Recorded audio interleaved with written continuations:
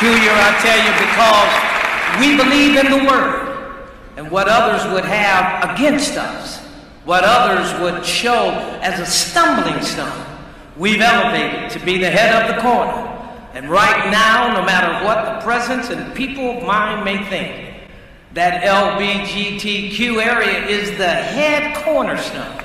And we're here to lift up and magnify and allow them to know that regardless of people's opinion, regardless of where we are, love triumphs over evil.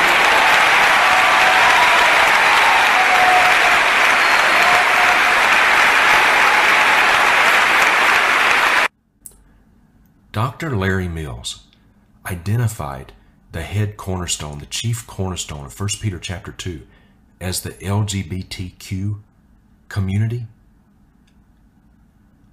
Dear friends, the chief cornerstone of 1 Peter chapter 2 is Christ. Jesus Christ, the second person of the triune Godhead, the Lamb without blemish, the Alpha and Omega, God, not the LGBTQ community. That has got to be one of the most shockingly blasphemous things that I have ever heard in my life come from a pulpit. And they gave him a standing ovation.